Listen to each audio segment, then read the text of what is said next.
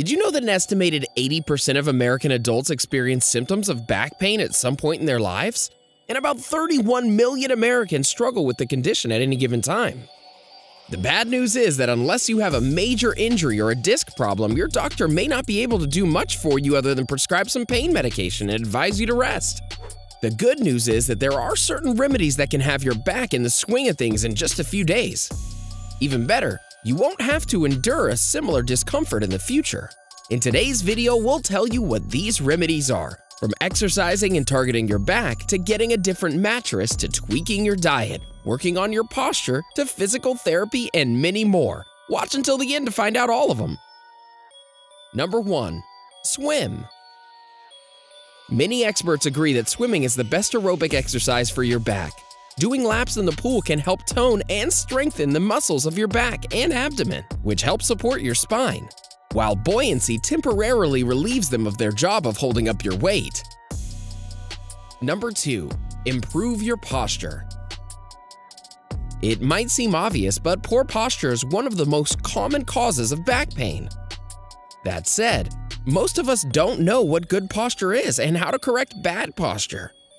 Over time, bad posture generates an increasing amount of pressure on your back, which can lead to persistent aches and pains. The trick is to try to not stay in the same position for too long.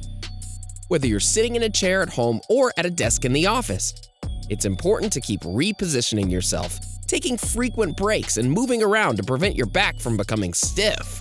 Try and keep moving as best you can so the muscles don't tense and you adopt unnatural positions for a long time due to the pain. Number 3. Stay hydrated. The discs in between your vertebrae rely on water to function properly. These discs play an important role in absorbing shock and stress from the body. If you're dehydrated, it causes the discs to shrink, applying more pressure and stress on the vertebrae. Make sure you drink 8 glasses of water a day. This can be challenging, but the easiest way to manage this is to keep a daily tally and have your own water bottle which you carry with you. Number 4. The physical therapy and chiropractic treatment. No matter what else you do, if your backache persists, it may be time to consult a professional. They may be able to provide relief from chronically inflamed muscles that home remedies can't. A misaligned spine can cause muscle tension and pain. Both physical therapy and chiropractic treatment improve spinal alignment. Physical therapist strategies stretch and strengthen the muscles that help hold the spine in place. Chiropractors manipulate the spine to relieve areas of tension on the muscles. Consult your primary care doctor for a referral. You should experience relief within 6 weeks, and if you don't, you may need an MRI, which can determine whether the pain stems from something more serious, such as a herniated disc. Number 5. Get a new mattress. After 8 or 9 years, a mattress can start to provide less support, which may lead to back pain. If you suffer from constant backaches, you may be able to find relief if you get a new mattress. Contrary to popular belief, a firmer mattress isn't necessarily better. Research shows that medium tension is best. Beware of those that are advertised as orthopedic or doctor approved. There are no regulations for these claims. Chances are you'll just be paying a heftier price than you would for a regular mattress. Number 6. Get a good night's sleep. Sleep disturbances are common among people with chronic back pain, and not getting enough quality sleep may actually worsen inflammation and pain. For a better night's sleep, invest in a good mattress, as we mentioned earlier, and experiment with different sleeping positions. Adding an extra pillow under your body may help maintain that natural curve in your spine. If you're a back sleeper, try putting the pillow under your knees. For stomach sleepers, try putting it under your pelvis. If you sleep on your side, sleeping with a pillow between your knees may help. Number 7. Try light exercises. When you're in pain, exercise might be the last thing on your mind, but it's exactly what you should make an effort to fit in. According to a study, medical literature on exercise and back pain indicates that exercises are unlikely to increase spine pain or conditions. In fact, it's effective at reducing pain post-exercise by roughly 10 to 50%, and it's likely to increase strength and flexibility, so you'll reduce the likelihood of continued pain in the future. The trick is to choose exercises that don't make your pain worse. Low-impact options such as walking, cycling, swimming, and yoga are a good place to start. It's also important to incorporate core and back strengthening exercises into your routine. For example, depending on your baseline level of strength and pain, you could incorporate planks, alternating leg lifts, supermans, and wall squats. Just make sure that the exercises you perform don't increase your pain level, and if they do, it's time to choose different exercises or just take a break. Number 8. Heat and cold therapy. There's a reason doctors suggest using ice and heat to prevent and eliminate back pain. However, it is important to know when to use each method. Ice therapy is effective for numbing pain and reducing blood flow to the injured area. This helps prevent inflammation and swelling and is most effective when used within 24 to 48 hours of injury or irritation. In other words, if you feel pain starting to come on, that's when you should start applying ice. Heat therapy does the opposite. It stimulates blood flow to an area, increasing the delivery of oxygen, nutrients, and buffering away waste products. Ultimately, heat therapy can help an injured body part heal, but if you apply heat to the onset symptoms, it can actually contribute to the inflammation and swelling. Heat therapy is best applied 48 hours after an injury or irritation occurs. In other words, if you're dealing with a constant level of pain that's not increasing or decreasing and has been present for more than 48 hours, simply use heat or cold therapy based on your personal preference. Number 9. Engage your brain.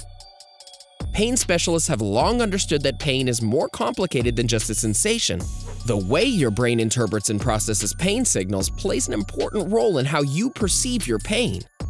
You can develop skills for your brain to reduce or even ignore some pain signals. Practicing mindfulness and meditation, which typically involves slow, controlled breathing and focusing of the mind, may help reduce the pain sensation. It can also help with relaxation. To get started with mindfulness and relaxation techniques, there are many free videos available online. Cognitive behavioral therapy is another type of talking therapy that can help you manage your problems by changing the way you think and behave. It can help you think about your pain differently and learn new strategies for managing it. Number 10. Quit smoking. Lighting up doesn't just damage your lungs, it can also hurt your back. A study recently published found that current and former smokers are more likely to have back pain when compared to those people who have never smoked. This can be due to the fact that nicotine causes small blood vessels to constrict and decreases the delivery of blood to the soft tissue. Quitting smoking could help alleviate your back pain slowly. Number 11. Eat an anti-inflammatory diet. The foods that you eat and how much can prevent and reduce a host of health conditions, including some types of back pain. Inflammation is your body's natural response to protect itself from harm and is a known cause of back pain. Studies suggest that an anti-inflammatory diet can be just as effective at treating back pain as non-steroidal anti-inflammatory drugs, or NSAIDs, such as aspirin and ibuprofen. Foods that fight inflammation include brightly colored fruits and vegetables such as carrots, beets, sweet potatoes, blueberries, oranges, strawberries, and tomatoes.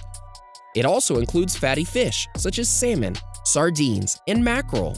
Green leafy vegetables include spinach, kale, collards, and broccoli. You can also up your intake of healthy monosaturated fats such as avocado, olive oil, and canola oil. Nuts including almonds and walnuts. Seeds such as chia, sunflower, and pumpkin are also good sources of anti-inflammatory foods. Be sure to avoid foods that can promote inflammation, including fast food, processed foods, and foods that are high in saturated fat and refined carbohydrates. Number 12. Skip the high heels. High-heeled sandals, pumps, and stilettos might be fashionable but can push your lower back, spine, and hips out of alignment. This can lead to muscle overuse and back pain. Even shoes with platforms or block heels can be bad for your back over time. If you're not willing to part with those shoes, try to avoid wearing them for long periods of time. You could also choose lower heels. Avoid pointy-toed shoes that squish the feet into an awkward position, and use gel or padded inserts to reduce the impact on your hips and spine. Number 13. Practice yoga. Regardless of the type and severity of your back pain, yoga can significantly reduce your symptoms. Some patients are able to avoid pain medication and surgery altogether.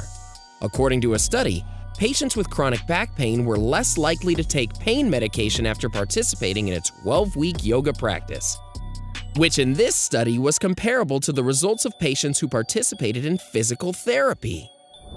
There are plenty of free yoga videos for back pain available online that can be very helpful for you. Do you have back pain? How do you find relief? Let us know in the comments section below. Enjoyed this video? Hit like, share, and subscribe to Bestie. Wait! What kind of Bestie would we be if we didn't tell you about our other awesome videos? Go ahead, choose the left or right video and enjoy.